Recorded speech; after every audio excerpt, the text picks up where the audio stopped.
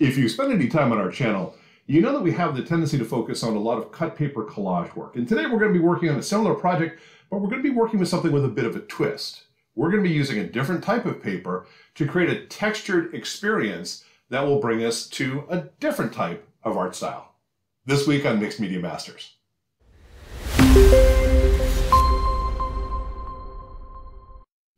Hello and welcome back to the studio. If this is your first time here, then welcome. It's good to have you here. Please feel free to sign up for our regular ongoing instructions in art and helping you unleash your inner artist. Now this week, we're going to be approaching the collage process a little bit differently. We're still using paper, but we're using a special kind of paper. And to that point, we're talking about tissue paper.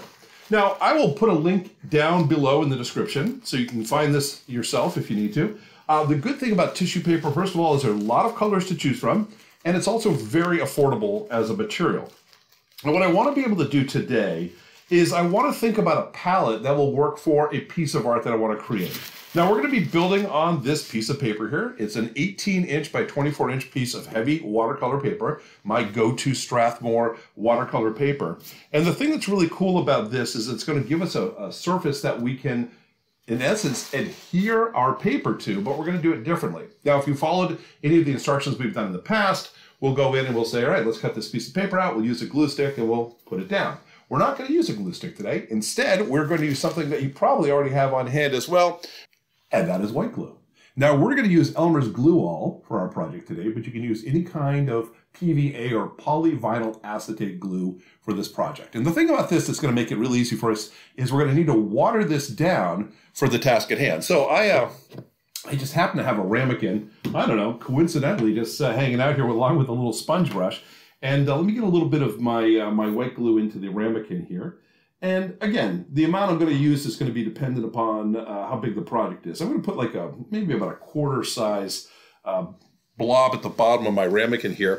And a lot of what I want to focus on is thinning it out. So I have a bottle of water here. And again, I don't want to make it too crazy thin, but I do want to make it a lot thinner than it currently is. I'm going to add a splash of water, and I'm going to work on it for a bit. What I'm looking for is something that's like a milk-like consistency when I'm done. So let me just get in here, do a little bit of stirring. And by the way, I'm using this, this foam brush for a couple of reasons. One, I find trying to clean glue out of paintbrushes is not the easiest thing in the world and doesn't always go according to plan. And secondarily, I like the fact that this stores a fair amount of moisture because it is a sponge, and it's going to make it easier for me to pick up a lot of this glue mixture and get it to where I want to go. All right, so there it is. It's kind of a thin milk. I could add a little bit more glue to this if I needed to thicken it up. I think this will suffice for what we're trying to do. All right, so I have that made up. I'm going to just tuck it over here for a moment. And let's talk a little bit about our palette and what we want to be able to do here. Now, again, I am able to use just about any kind of colors I want. With tissue paper, you can buy different collections, different colors. And I'm just thinking out loud here of, you know, what do I want to drop down as kind of a foundation. I have kind of a hot pink. It's a brighter pink color. I'm going to go with some brighter colors. They're going to end up being pastel-y regardless. Let me grab one of these sheets of paper, though. We'll get that out of the bundle here. There we go. So, what are we going to do with this? Well, I'm thinking that what I'd like to do is I'd like to tear this and make basically pieces by tearing the shapes that I want. Okay, more than I need here. And so I'm going to come in here, and I'm just going to kind of just start by tearing a piece out, and I'm just going to make something relatively organic. And do I want a flat side? No. You know, I'm gonna make it almost like boulders here, where I can make it so it's a little bit more organic. We'll do the same thing on this side. And again, there's no right answer here. It's going to be based upon your aesthetic.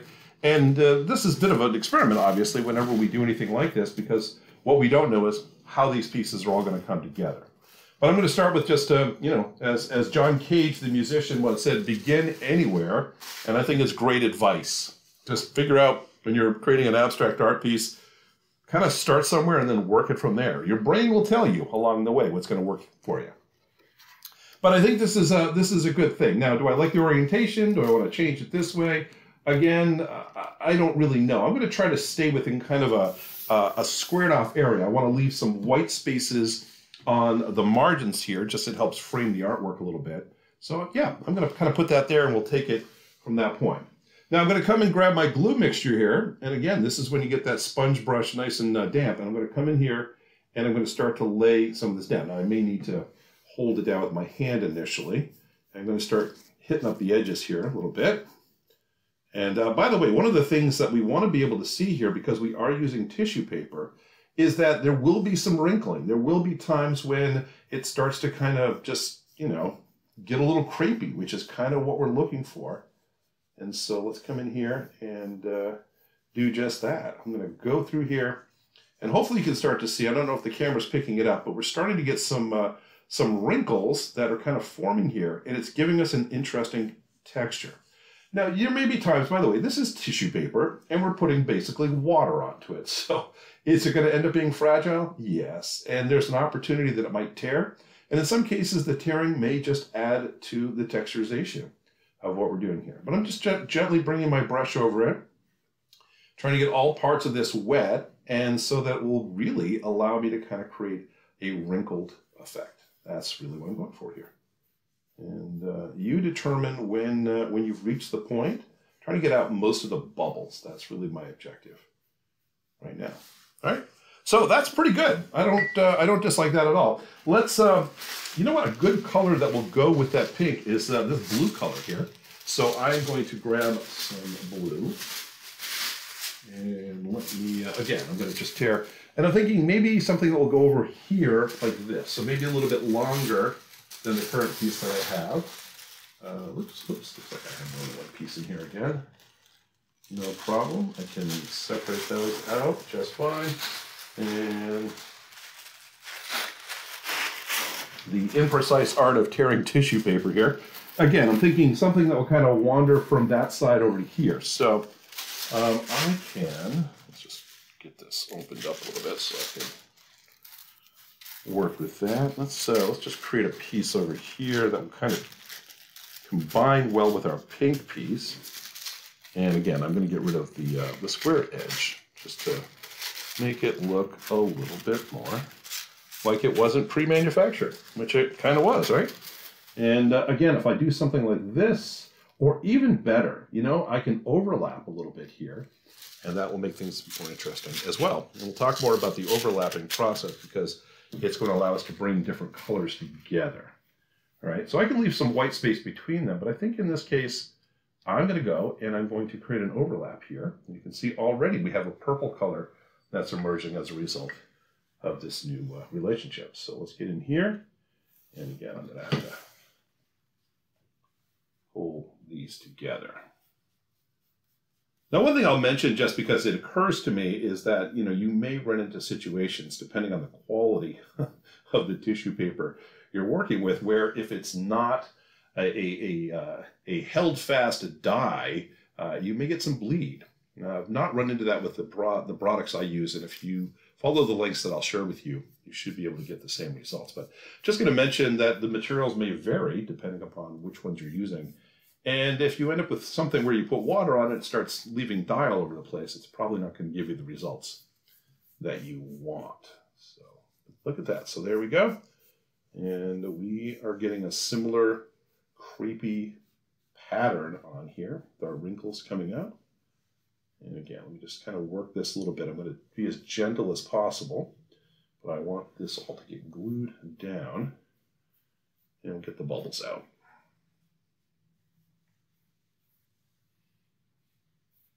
All right. And there we go.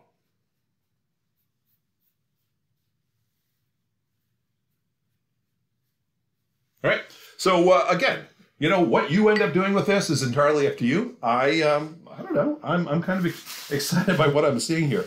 I'm going to stick with some fairly basic colors. You know, whenever we work with an artwork, sometimes we need to think about what's kind of the center here. What is going to be the piece that is really the primary focal point. I'm going to put something that you can't miss. We're getting some yellow in here. So yeah, let me grab my sheet of yellow. Hopefully I get only one this time. All right, I'm good. This is one of those things that's going to just challenge you. Yeah, there we go. I am victorious. And again, I'm going to kind of do just a measurement here. Let me just I'm going to get a little bit of a hair down the middle. Sometimes it goes according to plan, sometimes not so much. And I'm looking for kind of a big yellow to work with. Okay, I think that will give us at least a jumping off point. Good. So I'm going to, again, I just want to kind of rag edge these current straight cut edges just to give it a more organic, natural look. You may love the straight edge and find that it really fits into your aesthetic. So do you. Whatever's going to work for you at the end is going to be the right answer for you. All right, and we'll do that. Let's see. Oh, not so terrible, not so terrible. And again, if I do a little bit of overlap here, all right, that pink and the yellow can find a place here. I've got a wrinkle in here. Hopefully, once we get some water in here, that'll come out. You know what? I'm going to just take this back just a little bit, just so I have a bit more of a margin here. And, or do I want to do it from the other side? You know what? I can solve two problems at the same time. I can get rid of that fold in my paper and also just make this a little bit shorter. So always a solution. Always a solution in here. All right, come on, go down there. Beautiful, beautiful, beautiful. All right, so there we go. So roughly the shape I'm looking for is kind of this blob, which is good. I have my margin over here on the left-hand side, and I have a good right-hand margin. Yep, I think that's going to work well. Let's get that brush nice and sodden, and let's come in here and let's start laying down some yellow. Now I will mention, by the way, I'm looking inside my glue. I picked up a little bit of blue. So apparently I did get some blue from that other piece of tissue paper. So be careful that you don't create anything that might cross-contaminate your colors if that's not what you want to do. I'm also seeing a little bit of yellow that's coming off. So apparently I was wrong. My paper is a little bit prone to bleeding as well. And we'll try to make sure we don't get it on the paper itself, on the background paper. So let's get some wet in here.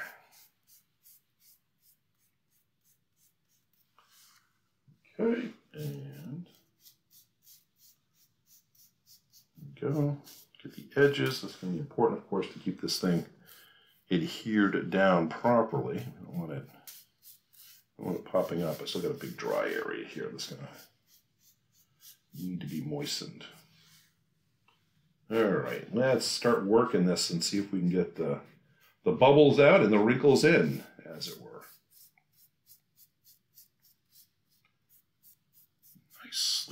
Nicely done. Yeah, and this yellow, obviously, that's a big splash of color right in the middle. You are not going to be able to look away from this piece. Oh, not to mention that it's a pretty bright piece to begin with.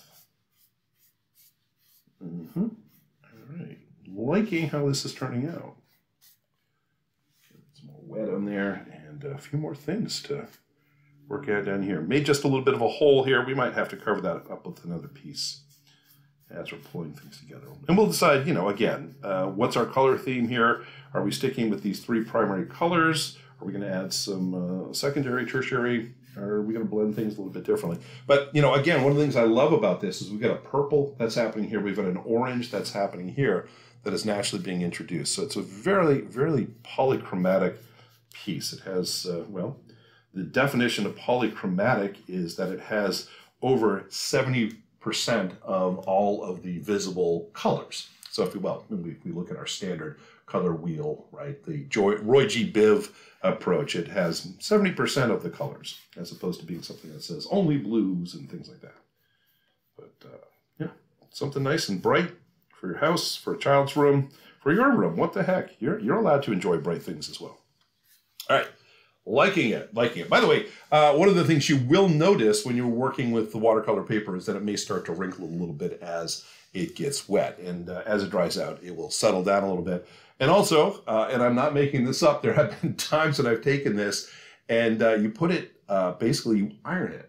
You use something like a towel and you put a towel over it and then you iron it flat. And it flattens out nicely again. So just a tip there. All right, let me do one other thing. I'm noticing something that it's probably not a deal killer, but it's going to make me unhappy, and that is up here, I'm getting a little bit of blue bleed. You may not even be able to see it on the camera, but I can see it here, and I just want to get that off the paper best I can.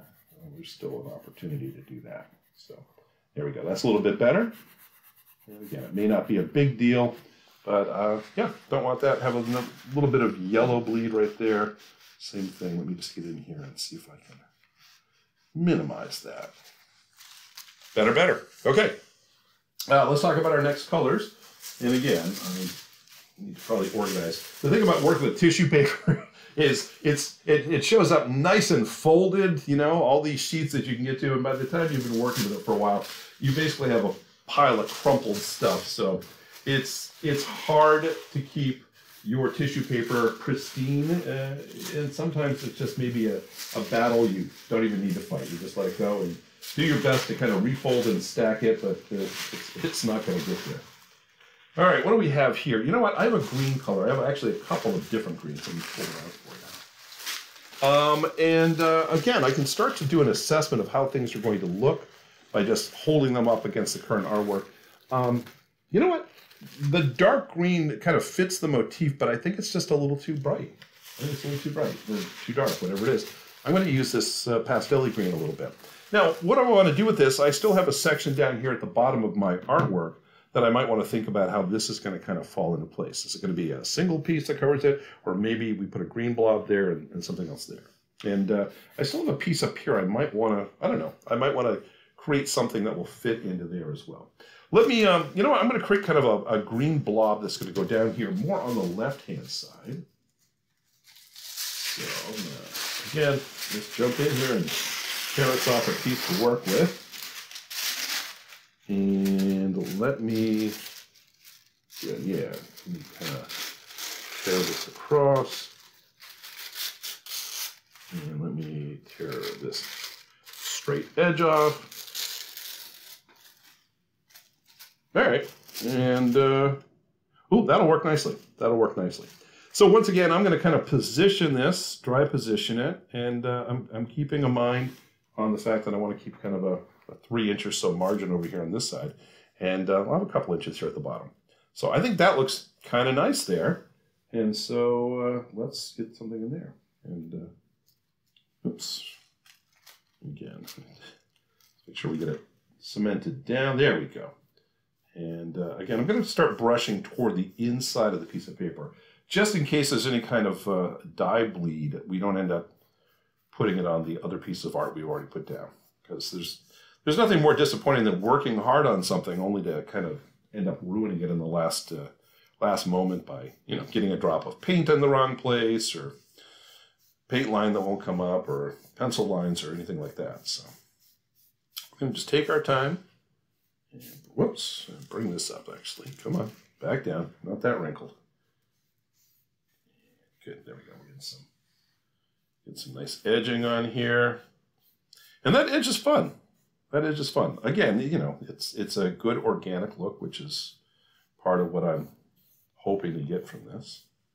We're getting some, we can see the wrinkle lines on this one pretty well. This color pops that nicely. All right, let's get some. And again, this kind of pea green color that's coming out from the combination of this green and the yellow is, I think, appealing. And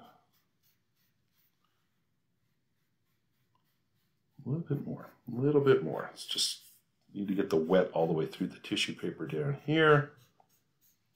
Again, if you want bubbles and that's your look, then do that. But I'm going to try to keep mine as adhered as possible. All right, cool. Cool. You know, by the way, that green is cool, but maybe now we go back to the dark green and we get a two-tone thing, right? We have a green and then a darker green that's sitting next to it. I think that might actually work, and we have something that's much more prismatic. Let's get this piece here, and yeah, I'm going to make it much smaller. So we don't want to make them exactly the same. That's part of the fun here. Okay, so there's a piece there. And again, if I put that like that, I have that margin at the bottom. I have about a similar 3-inch margin over here. You know what? I think that's going to work for what I need to do. And let's come in here and let's get our new green piece. The green piece is not green piece, if you know what I'm saying. Let's go in here and get this guy cemented down as well. You can actually see how the water's being put onto this color better than the other ones. Whoops, and also let's not do that. Got this slightly stuck to my fingers. That's not the objective. All right, well, it's wet. It's going to be a little hard to work with here. So let's make sure we don't pull up the stuff we've already done.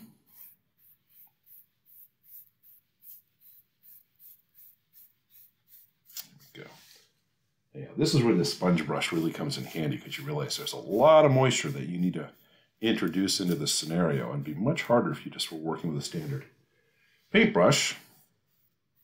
But there we go. And again, now that we've got this wet, we can start to work on, well, making the wrinkles show up, basically. Yeah, unlike most cases where we're trying to get the wrinkles out of things, we're going to put the wrinkles into things here. Beautiful. And I hope you're getting a chance to try this at home. This is the kind of thing that, again, where your results are going to vary from mine, and that is perfect. You do what you need to do, and what colors are going to work best for you. And you just got just a little bit of green on the white there. And again, I don't want to get down to that last little thing and have something that just bothers me, right?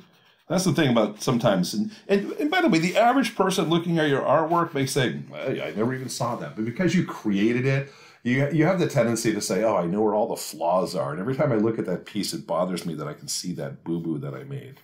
So we'll do what we can to minimize the boo-boos. All right, I'm happy with that. Happy with how this whole piece is coming along. The last thing I want to do is I want to do something with this white space. Now, we could certainly use white as a color, and in some scenarios, this might be perfect. But I think for this piece here, we're going to create a very narrow band of something in here. Again, I'm going to walk through my colors and see what I have here. And do I want to do it? You know, I have a gray here. It's a light gray, but it actually might work for what we're doing. Let me get this out of here. I also have a purple, but I think I'm going to go with the light gray. There we go. And again, because it's kind of, you know, almost non-color, if you will, compared to everything else, it might actually stand out beautifully. We don't need an awful lot. Take this here and just tear a strip off of it like that. So, again, I can do a kind of a test fit and get a sense of how well this color fits here, and even at a slight angle. I don't hate that, I'll be honest. That's not bad at all. All right, let me again get kind of the square edges just taken off of here. That's all I want to do. Make it look like it belongs with all the other pieces that are in here. And beautiful, beautiful. And again, now if I dry fit this in here, I can kind of create something that goes across like that. And again, you see how that pops everything? All these colors start to work together, but when you look at it, where does your eye go? Your eye is kind of focused on this little area here. And that's phenomenal. That's phenomenal. All right, let's get some glue on here. Again, I'm going to just start by making sure that the edges are being addressed here, and it's going to be an easier glue job since it's a smaller piece. And let's come in here and let's marry all these different pieces together. We still have a little bit of white there. Now again, we might say just white is great, because white is a good contrasting color as well. And it really lends something to this piece. And a little overlap on the yellow here, overlap on the blue, and on the pink. Yeah, happy with how that's come out. All right, so there we go. And the fact that it's at a slight angle is kind of knocking off the symmetry issue here, which is, I think, again, with abstract art, sometimes what you're trying to do is trick your brain, make your brain go, ooh, that's kind of cool the way it is. Now, I suppose if you like things nice and orderly, this would not be your favorite thing. But for an abstract artist to be able to have something that's going to work here. Now, I'm looking at this and I'll be honest with you. There's one area that still seems to me like it needs a little help, and that is the yellow. The yellow is great, but I think the yellow needs a little something in here within the actual yellow to kind of break it up. It's almost too much of it in one place, and it becomes a little bit dominant. And so I'm gonna, again, let's see what colors that I have in here.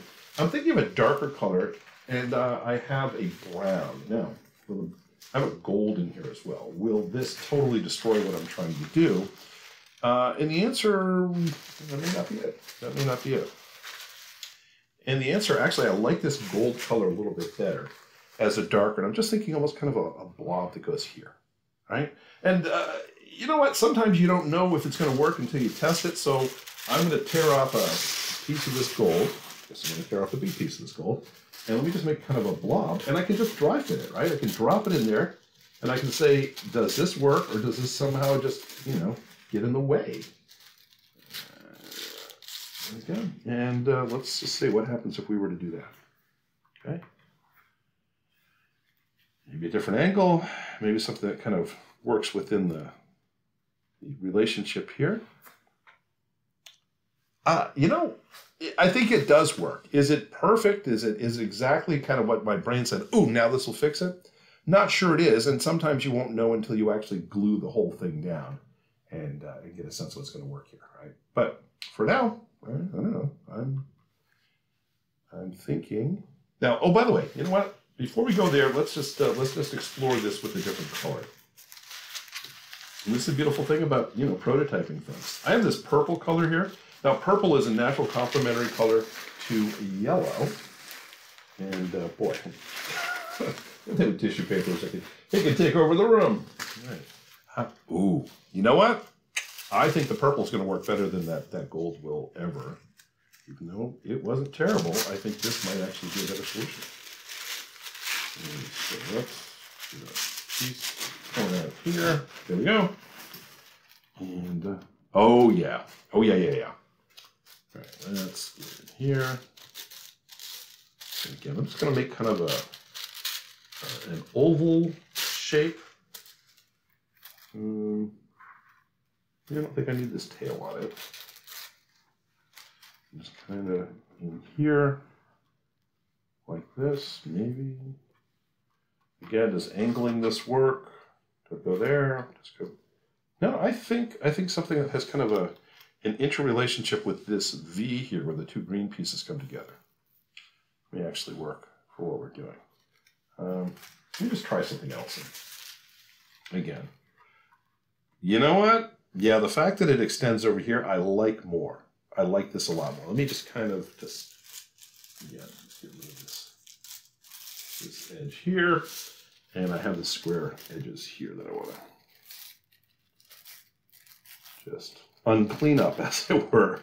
They're just too nice. I need to make it less nice.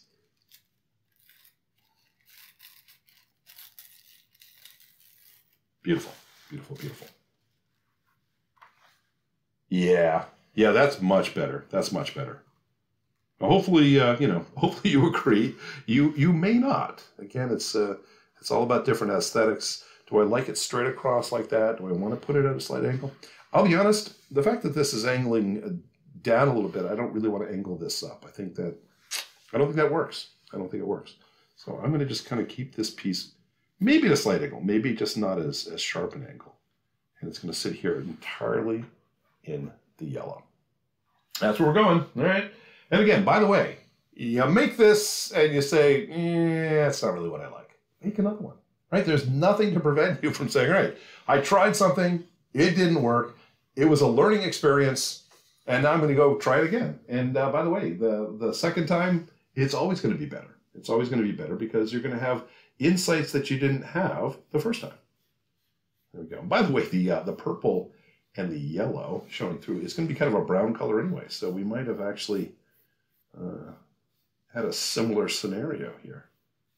But I think that's going to marry really nicely. So.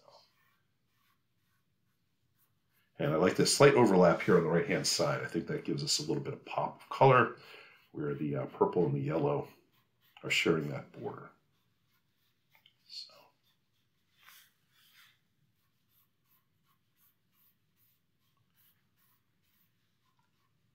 All right.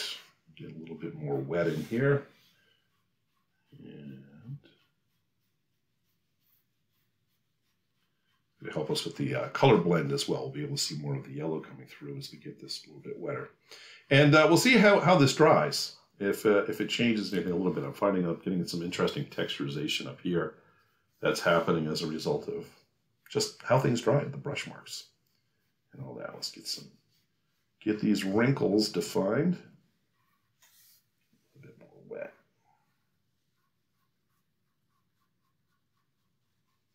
All right. Now, at some point in any piece of artwork, your brain has to give you permission to say, all right, I think we're done here. And I'm going to stop here. Now, is this perfect in every way, shape, or form? Hard to say. And like I say, with often with regard to creating any kind of abstract art, while you're creating things, sometimes it's hard to see the long-term appeal. And oftentimes I'll take a piece like this and I'll just put it up on the wall. And I'll look at it for a while, and there'll be times when I'll look and say, you know what? No. But sometimes what also happens is I might look at a piece that I've already worked on, and my brain will say, you know what you need? You need this here. And I can go and say, you know what? You're absolutely right. So while I'm sitting here building it, the answers may not come to me. I might have to wait a little bit, and then I can sit down and say, all right, let's create something or add a little something to make this go to where we need to go to. Now, by the way, this this purple color and this gray color have almost come out the same in a lot of ways. So, but anyway, I'm not unhappy with this. Now, I don't think I'm going to put this in the gallery. I think this is what we call an art lab, right? We're getting a chance to kind of work out an idea. But I'm going to ponder it for a bit and think about it. Hopefully, you can build something of your own, get a sense of what's going to work for you, and take it from there. Anyway, I hope you had a good time today. This certainly was a 1 hour masterpiece that lasted less than 1 hour for sure. And always happy when we can create something pretty quick, and also it just ends up looking good. That's the goal here. That's all I have for you today. Thanks so much for dropping by, and I'll talk to you next time.